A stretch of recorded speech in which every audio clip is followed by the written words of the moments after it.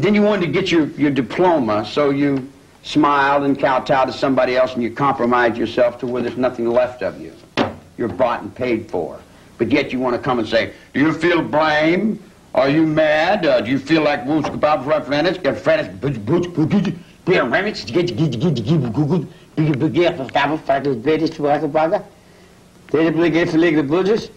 blame the little babies?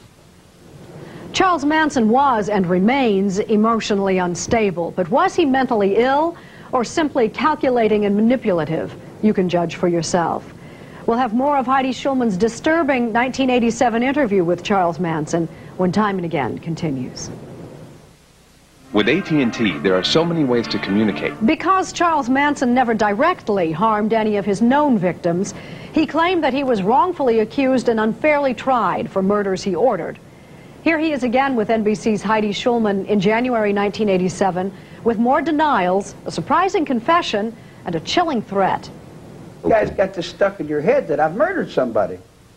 You've got it stuck in your brain that I murdered somebody. You can't get over the first impression that the DA gave you. Oh. Did Nixon write a book? How many people died in Vietnam? The guidelines of a kingdom, or the guidelines of a leader or a president, the president doesn't go to war. His soldiers go to war.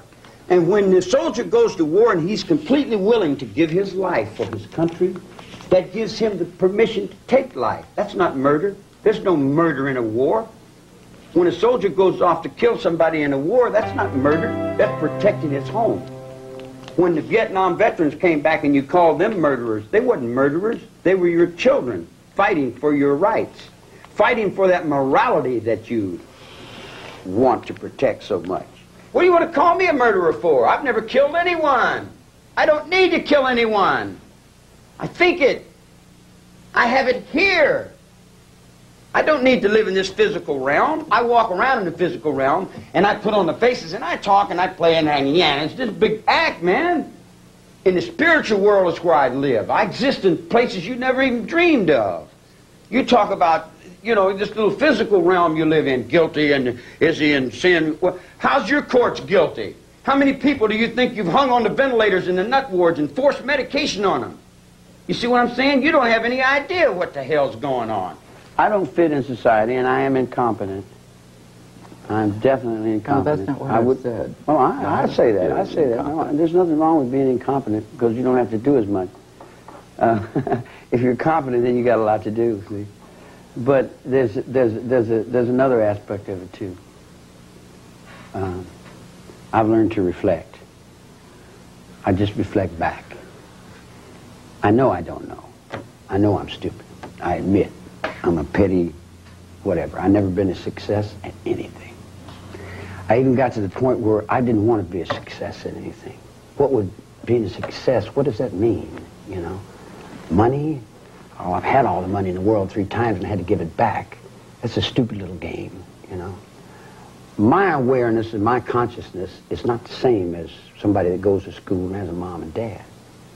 See, not having parents have left me in another dimension, so to say, you know? I don't have no bad going for nothing. I don't judge. I hardly even think about too much. It's hard for me to remember breakfast. In fact, if I didn't have 2 or 3 girls to help me, I would pretty much be lost and I wouldn't know what the hell I'm doing. In my whole life, I've burglarized a grocery store, stole some nickels and dimes, busted open a stamp machine, stole a few automobiles, and cashed a couple checks. I'm a petty car thief. I've been with prostitutes and bums and winos and all my life. The street is my world. I don't pretend to go uptown and be anything fancy.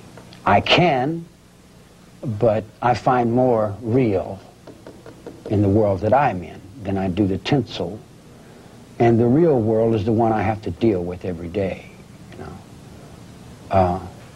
Believe me, if I started murdering people, there'd be none of you left. Because my children are coming. I told you 20 years ago. Charles Manson is a convicted killer, an emotionally unbalanced sociopath. Unaccountably, he's also enjoyed a certain cult status, which lingers in some quarters to this day. 7 years after Heidi Schulman's interview with Manson, NBC's Sarah James filed this report for today. It was January 11th, 1994. With little fanfare, the heavy metal band Guns N' Roses released their new CD called The Spaghetti Incident a few weeks ago. Shortly thereafter, it was revealed that the last song on the CD, a song that is not even listed on the liner notes, was written by Charles Manson. Despite protests, both Rose and his record company, Geffen Records, refused to change future pressings of the CD. One of those killed 24 years ago by Charles Manson and his followers was actress Sharon Tate. Her sister Patti Tate is calling for a boycott of all Geffen CDs and films and for the Guns N' Roses CD itself. What effect do you think this song could have on young people? Well, it's very frightening because, you know, from what I've heard some young people speak about, you know, they think that Charles Manson is this really cool, weird guy. And this is what Axl Rose has allowed to happen. But they have to remember what Charles Manson was about, and that was leading back in 1969 these young followers of his to their own demise by doing his dirty deeds. Charles Manson receives no money from the Guns N' Roses recording of his song. All profits go to the son of a victim of the 1969 slayings.